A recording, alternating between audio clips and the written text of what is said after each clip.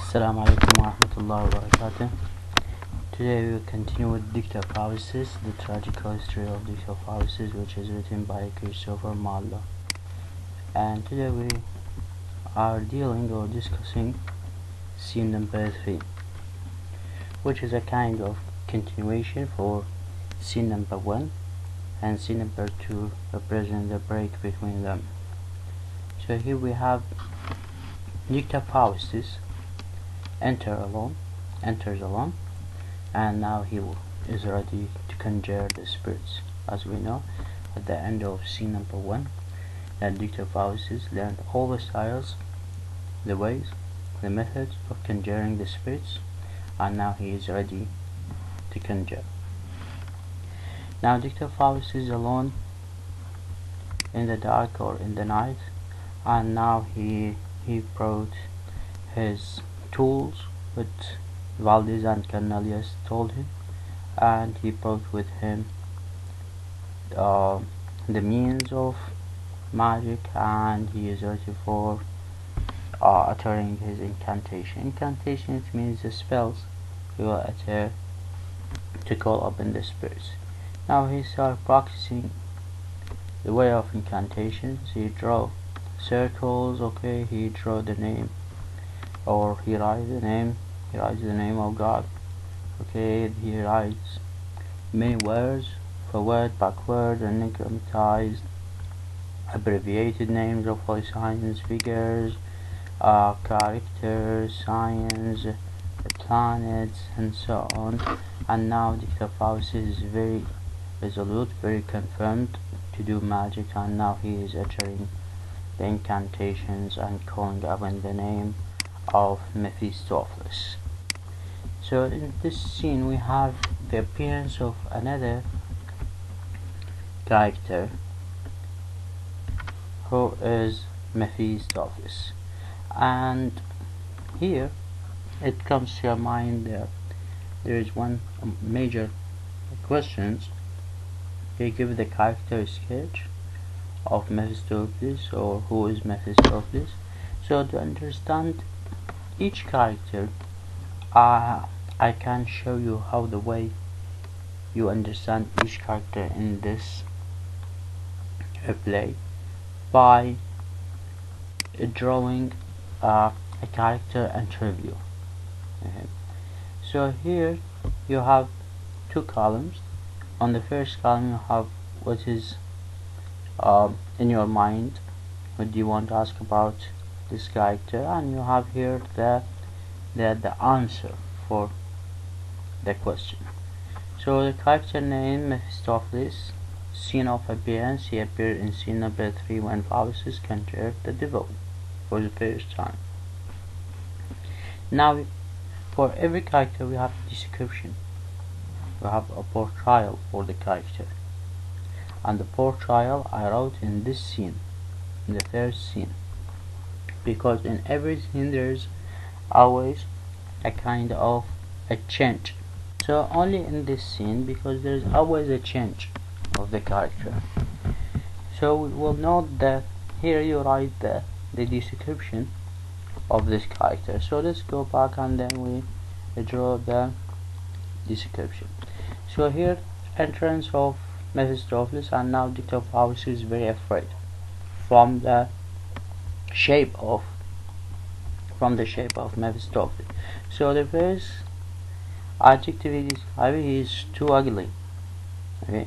Now Dicta Faustus you can put here. Okay. Now Mephistopheles, he is too ugly at the beginning. Okay. Now Dicta Faustus is commanding him to go and to change his shape into an old Franciscan friar, which here it's a kind of a harsh attack toward the Christianity and toward Jesus follower. Okay. So here he said that both of them, that the holy shape, I mean Franciscan friars, and okay, both of them, they do the practice of what the devil do or sorry does. So the Christian people, or the people of the church, they are similar to the now Mephistopheles immediately, without any uttering any words, he just went out and he is ready to change his shape. Now here Dr. Faustus, he felt victorious, very proud of himself and what he did. Now he started looking for Mephistopheles totally different. He is not ugly anymore. He is plain, okay, and full of obedience and humility. Okay. Now Dr. Faustus, he called himself as Conjurer Lord.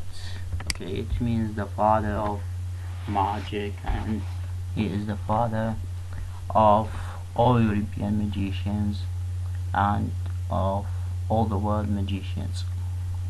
Okay, now he is commanding Mephistopheles, and Mephistopheles he changed. Now he can put in here, he can put the adjectives, okay, which is okay, plain, obedient, simple. Okay, so now you can add more and more, and when you want to talk about, you can just expand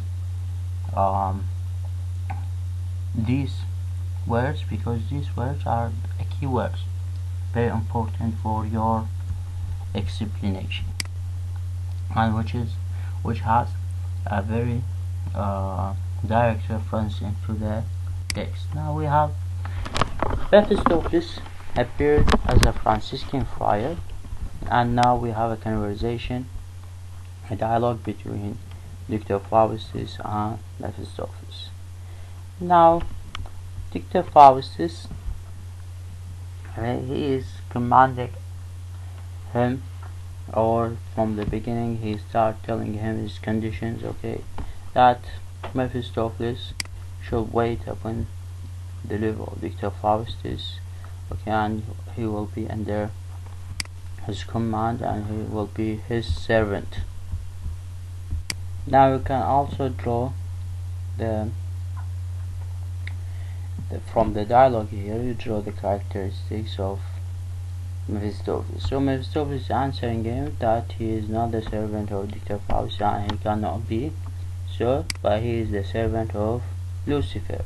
Okay, so you can put here also a servant of Lucifer, and you can put here whatever you want, okay, and here also you can answer the questions.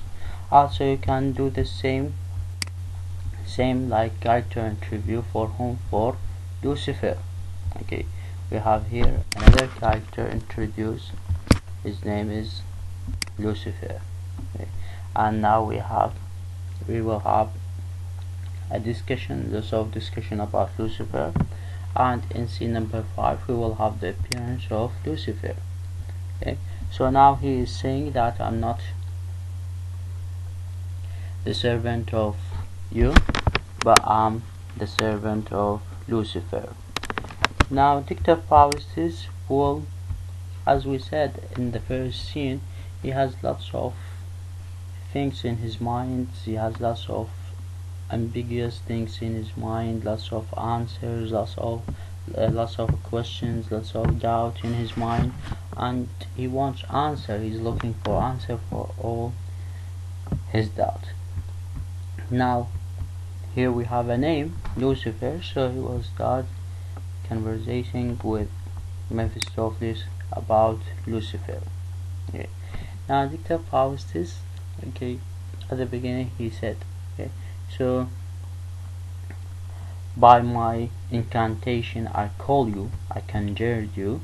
Okay, now here Mephistopheles is saying, no, I didn't come because of you, but I come accidentally. Okay, when we hear that the one person, okay, write the name of God, okay, it means swear the name of God, he abjure, he abandon the scripture, or abandon the holy book, abandon say Jesus Christ, who is the savior for Christian people. Okay, and when we hear someone, okay, always totally abjure the Trinity, okay, so we come and he call upon the Prince of Hell, so we come to him directly. Now Dr. Faustus already done this. He is already doing this in his incantation at the beginning of the scene. Okay. And now Dr. Faustus is introducing another name.